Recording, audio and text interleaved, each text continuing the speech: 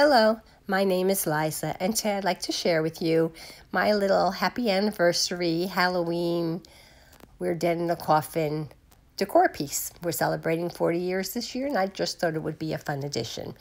I used two of the skeletons that come from the DollarTree garland, some of the foam core board. I drew up a sketch template of a coffin that would fit my two skeletons. You need one of these unpainted hanging signs, some of the dried Spanish moss, a pot holder, black one, some sheets of the Reynolds Wrap aluminum foil that DollarTree carries. This is optional, but I wanted a decorative coffin, so I used an embossing folder and a Big Shot. Since mine is a picture frame, I used a picture that I had. I printed it out in black and white though. And then I snipped my skeletons at all the joints. I didn't cut their limbs off, but I did snip them so they were more easily posable. And I gave them 2 coats of white chalk paint. While the skeletons were drying, I used the template that I drew up for the coffin and I traced it onto the foam core board and cut it out. Once that was cut out, I cut 2-inch long strips of the foam core board, and I used that to make my size of the coffin. Then I started to hot glue all the pieces on, starting at the bottom, and then I worked my way up on both of the lower sides, and then I moved up to the top. And this is what it will look like when you're all glued together. You may have some gaps. It's okay. We're covering them with the aluminum foil. Your skeletons are not going to escape, so don't worry. Plop your skeletons in just to make sure that your coffin will fit them. Next, lay your coffin on top of a piece of the aluminum foil sheeting, and then wrap your coffin like you would be wrapping a present.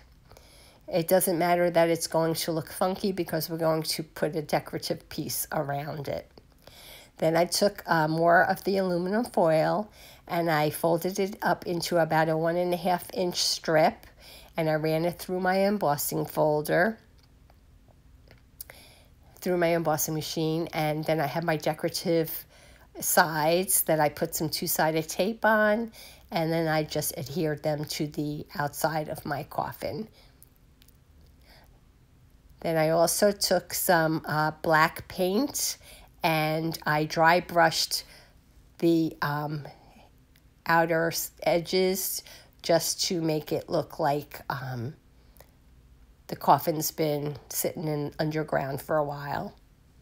I also dry brushed some paint onto the skeletons so they didn't look so pristine, because who knows what they were doing in their coffin while we weren't looking, right? I also painted their eyes black. Then I glued them together in a romantic position, and we needed to make the inside of the coffin comfy, so I took apart one of the pot holders. And then I separated the back piece of cotton with the rest of the pot holder, and I traced out the fabric that still had the stuffing, which is kind of like dryer lint, so I kind of skeeved.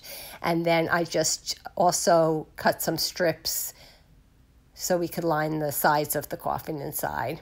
So I glued those lining onto the sides, and then I placed my cotton batting, whatever that stuff is, on the bottom, and then put my sides down again, and then laid the quilted piece on top of that. And now my coffin was looking very comfy. And then I wanted to give my skeletons their wedding bands, so I used some of the gold glitter glue and I just put them on their ring fingers.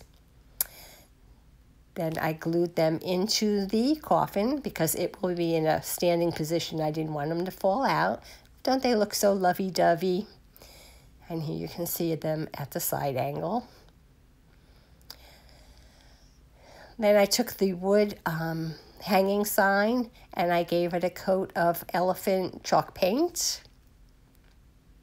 And then while that was drying, I just took a spare piece of the foam core board and I just kind of cut out something that would look like a tombstone. And I added a little heart to the top and I hand wrote with a silver pen their grave, whatever it says on their grave. And I glued that onto the wooden plaque. And then I added some of the Spanish moss. And then I was originally going to just leave it with a picture frame and put our picture in it. And then I thought, no, I think I want to make an actual coffin lid. So once again, I took my template and a piece of the foam core board and I traced it out and cut it out with an X-Acto knife, which, by the way, the X-Acto knife from Dollar Tree works really good on the foam core board. And then I covered that up with aluminum foil. And then again, I ran another piece of aluminum foil through the embossing machine and scuffed it up with the black paint. And then here it is, how it will be on the stand. And then I took my picture and then I found an image and imported it into my Cricut and I made a frame, and then my black and white picture went in the frame and I glued that to the lid of my coffin, and I glued my lid to the coffin and the base, and my project was done. Oh, and I did give myself some hair because, you know, your hair still continues growing. And there you can see the wedding bands. I hope you enjoyed my project. If you did, oh, there's Quarantino checking it out. He's always in my stuff. I hope you enjoyed our project. If you did, please give my video a thumbs up, leave me a comment, and as always, if you aren't already subscribing, please consider doing so. Quarantino and I will be back again soon with another project. Thanks for watching. Take care.